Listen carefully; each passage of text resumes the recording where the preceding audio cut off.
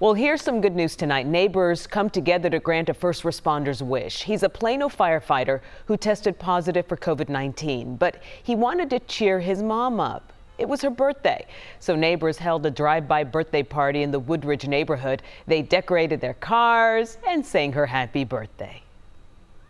These folks were over the top. Certainly took all my cares and concerns away, so it was great. The neighborhood has been keeping busy each week. They have a new theme, and this week they hung safari animals in the windows for the kids to spot on while they take their walks. And speaking of walks,